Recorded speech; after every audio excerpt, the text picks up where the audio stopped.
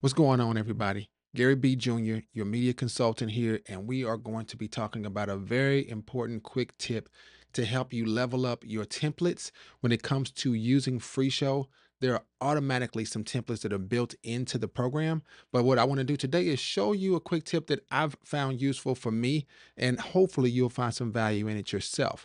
And this has to do with how to navigate and manage your templates so that when there's no text in the template, then your background for that particular text won't show up either. All right. So let me show you all what I mean.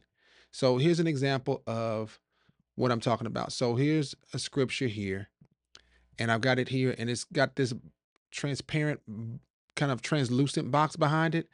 And if we go to media, what I'll do is I'll add in a background just so you can see what I'm talking about here and get a better idea. So let's do, we're going to do video. We'll do regular text.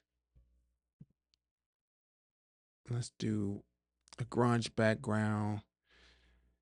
And this is about Genesis. We'll do something fun. Let's do this one. So I'm going to drag this on here. All right. So it's a fairly bright backdrop. And so you can see it there, which is great. I love that. But it's got this translucent box just to make sure that the audience can see the text even better. All right. Now, what I'm recommending you do is, as you have a template that looks like this, and as you go through, if you were to go to the next slide and it's a blank slide, what ends up happening is you still have that translucent box. How do we make that go away? All right, so let's talk about that. Let's go to our templates. And as you can see, I'm on this big bold box template that I've created here. All I need to do is right click on it and go to edit. And this is my box with the translucent. If I right click on this again, now I can go to this option that says conditions. And under conditions, it shows you your box. I labeled my box big, so it says big. And then it says show item if, and I'm going to select if text is not blank. Okay, as long as it's not blank. So I'm not going to put anything in the value there, then the box will show. All right, but if the text is blank, what that means is the box will not show. So now let's go back to the show. I'm going to go here, which is the slide right before it. And I'm gonna make it big so you guys can see. When I arrow to the right, check out what happens. It goes completely blank, and then it comes back with the text. Now, for your ministry, there are a number of different reasons or applications for this, especially if you're using it for lower thirds, right? So let me give you an idea of what that looks like for lower thirds. And I will pop up this one. And so this is what it looks like for my lower thirds. Instead of this being blue, imagine this being a camera feed. All right. So you're showing the scripture. I'm going to go back to the previous verse. So the scripture's there. And then you get to a blank one and you want to just show the video feed of the pastor or the teacher or the worship team, whatever it is, that would go away. And it's not going to just show this little red box at the bottom. That's the goal.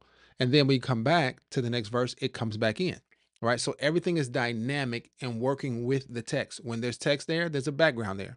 When there's no text, there's no background. I think this is going to be a powerful tip for you when it comes to fine tuning your presentations, just to level them up that much more as you go through your services. So this one is designed for media leaders who are trying to improve their presentation. This is for those who are using FreeShow for business and things like that. And all we did was we made sure that we went into our template. We just right clicked to edit it. And then we right clicked on any area that has a background with text. And we just said right click and select condition to say only show if the text is not blank. Okay, that's what this means. Show the item if the text is not blank. All right. Hopefully that helps you improve. If so, leave me a comment below to let me know how you plan to use this for your ministry, or if you even plan to use it for your ministry, or if you were even thinking about a way to alleviate that from happening for your presentations. All right. Till next time. Talk to you later. Thank you for watching this video. I really hope it helped you in a major way. Now, at this point, most people would ask you to like and subscribe, and I think that's great, but my goal is a little bit different. My goal is to empower as many people as possible all over the globe.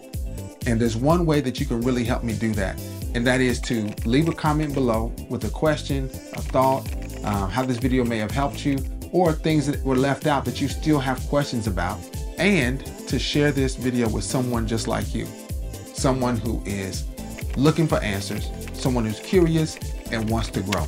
With your help, I believe we can build a community of people that want to grow together. So until next time, God bless.